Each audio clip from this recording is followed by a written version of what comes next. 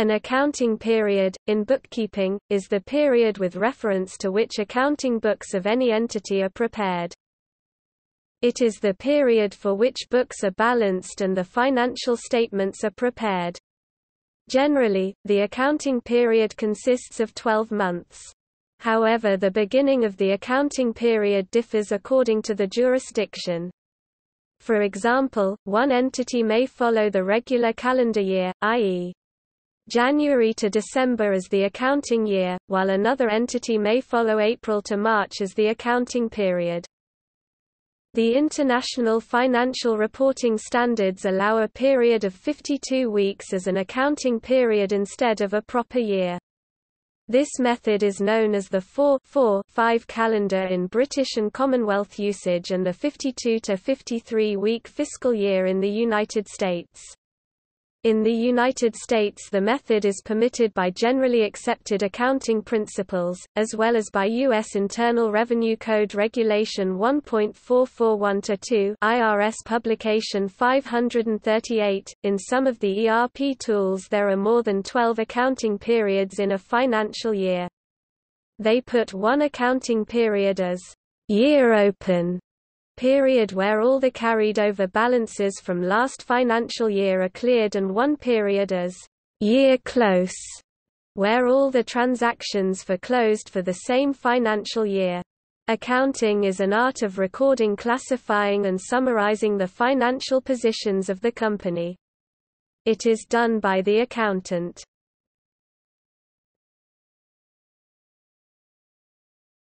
Topic: 52 to 53 week fiscal year.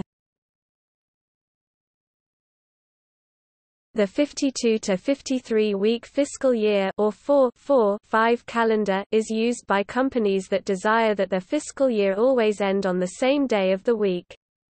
Any day of the week may be used, and Saturday and Sunday are common because the business may more easily be closed for counting inventory and other end-of-year accounting activities. There are two methods in use.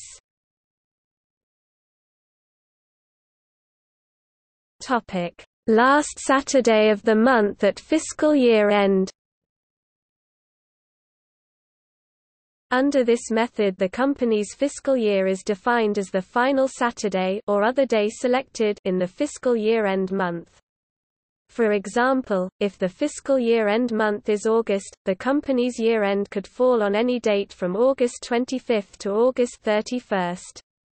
Currently it would end on the following days: 2006-08-26, 2006 August 26, 2007-08-25, 2007 August 25, 2008-08-30, 2008 August 30, leap year, 2009-08-29, 2009 August 29, 2010-08-28, 2010 August 28, 2011-08-27, 2011 August 27, 2012-08-25, 2012 August 25, leap year, 2013-08-31, 2013 August 31, 2014-08-30, 2014 August 30,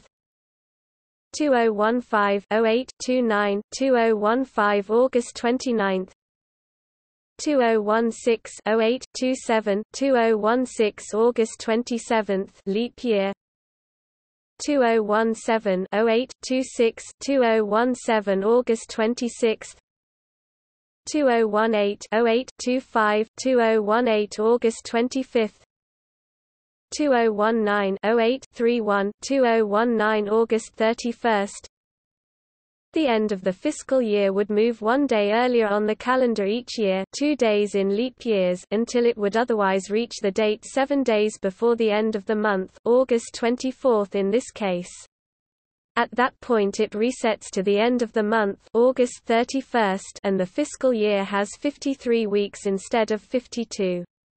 In this example, the fiscal years ending in 2008, 2013, and 2019 have 53 weeks.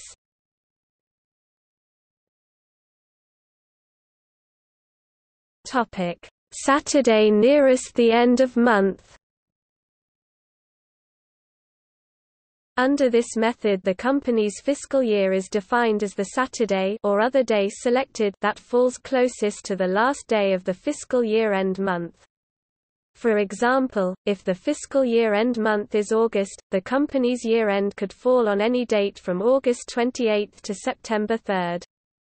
Currently it would end on the following days: 2006-09-02, 2006 September 2, 2007-09-01, 2007 September 1, 2008-08, 30, 2008 August 30, leap year, 2009-08, 29, 2009 August 29, 2010-08, 28, 2010 August 28, 2011-09, 03, 2011 September 3, 2012-09, 01, 2012 September 1, leap year, 2013-08, 31, 2013 August 31, 2014-08, 30, 2014 August 30, 2015-08, 29, 2015 August 29,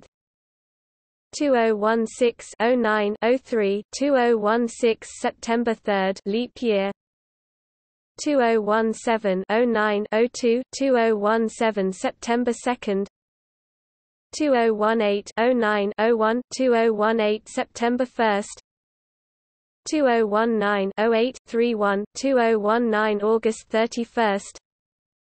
The end of the fiscal year would move one day earlier on the calendar each year, 2 days in leap years, until it would otherwise reach the date 4 days before the end of the month, August 27 in this case.